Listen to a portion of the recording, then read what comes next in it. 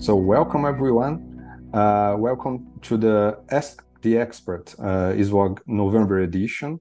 We are going to discuss a little bit about preterm birth in a high-risk population. And my name is Conrado Coutinho, and I'm here with Professor Fabrício Costa from Australia. We are two of the authors of the recent ISUOG guideline on the role of ultrasound on prediction and prevention of preterm birth. So, Professor Fabrício, preterm birth is a big problem worldwide, and we have patients at high risk for preterm birth, especially those with a history, a previous preterm birth.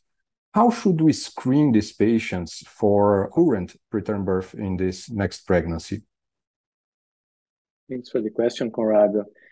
First of all, it's so important for these patients to be referred to a tertiary center for follow-up because they are high risk. And then the best screening is to do transvaginal cervical surveillance for these patients. The ideal scenario is to start quite early in pregnancy, around 14 to 16 weeks. And then we are measuring the cervical length, and we do that up to 24 weeks.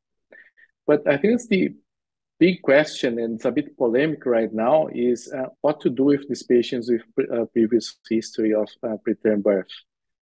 We have some alternatives in our guideline touching that, and I'd like to hear from you what's the management of this kind of patient. So thank you, Fabrício, for your answering for the question. And yes, it's really a little bit polemic nowadays if we should prescribe vaginal progesterone for these patients with a previous preterm birth or not prophylactically in the start of the second trimester. What we know that we should do is to surveil and to do the cervical length surveillance using transvaginal ultrasound.